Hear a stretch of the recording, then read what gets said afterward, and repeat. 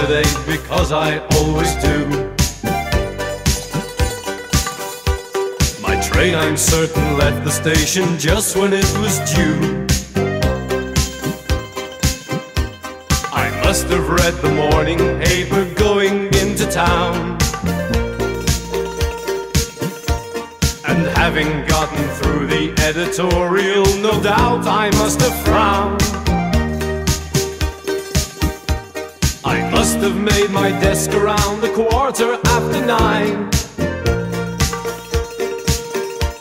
with letters to be read and heaps of papers waiting to be signed. I must have gone to lunch at 12:30 or so, the usual place, the usual bunch. And still on top of this, I'm pretty sure it must have rained the day before you came. I must have lit my 7th cigarette at 2:30. Time I never even noticed I was blue. I must have kept on dragging through the business of the day, without really knowing anything. I hid a part of me away. At 5 I must have left. There's no exception to the rule.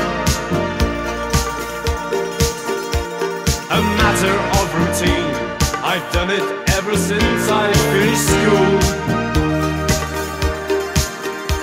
The train back home again, undoubtedly I must have read the evening paper then. Oh yes, I'm sure my life was well within its usual frame the day before you came.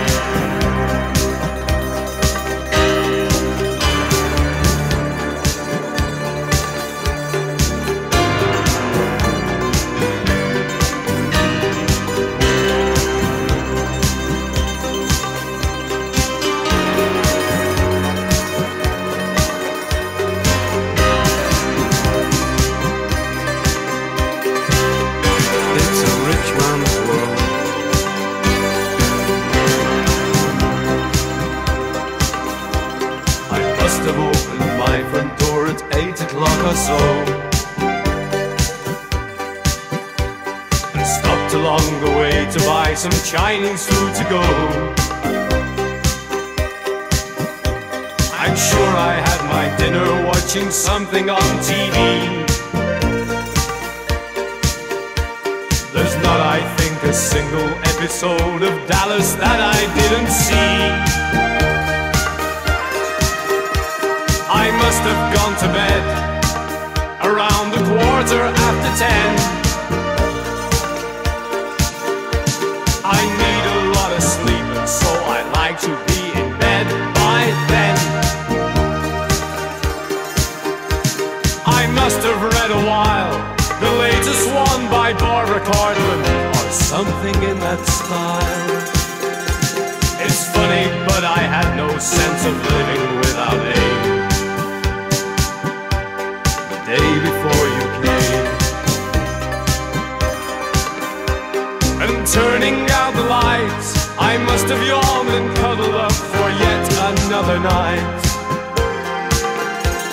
And rattling on the roof, I must have heard the sound of rain the day before you